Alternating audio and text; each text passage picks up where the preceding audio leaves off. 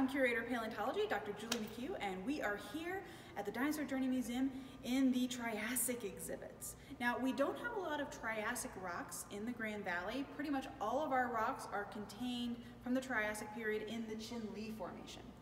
The Chinle Formation is the red mudstone that makes up the base of Independence Monument up in Colorado National Monument, if you've done the hikes up there and seen that. But it's fairly thin. We don't get a lot of fossils out of it, but the ones we get are pretty darn cool.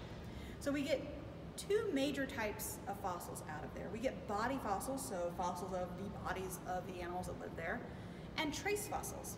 Trace fossils include dinosaur tracks, and we get a lot of dinosaur tracks from the Chinle Formation. But among the body fossils, we get fossil wood, we get fossil teeth from crocodile relatives called phytosaurs. Phytosaurs would have been a river-dwelling ambush predator, kind of like modern-day alligators, but with big, pointy, crazy, sharp teeth. And then we also get fossils of amphibians.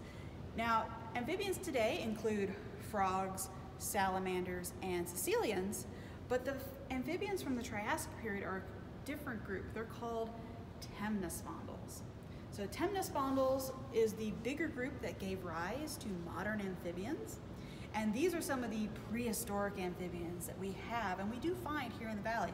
You can see that they have lots of teeth. They have lots of little teeth all the way around the outside of their mouth, and then on the lower jaw and on the palate, they have pairs of fangs.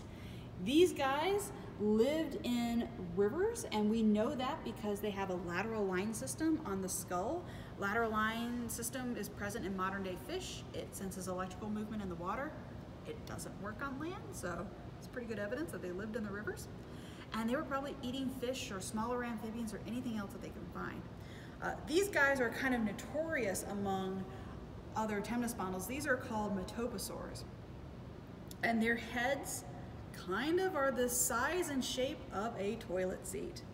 So these are often called the toilet seat head amphibians.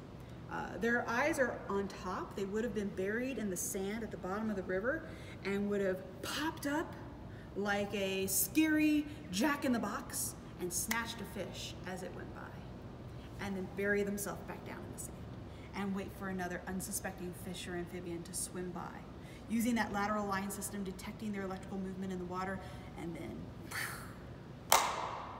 lunchtime.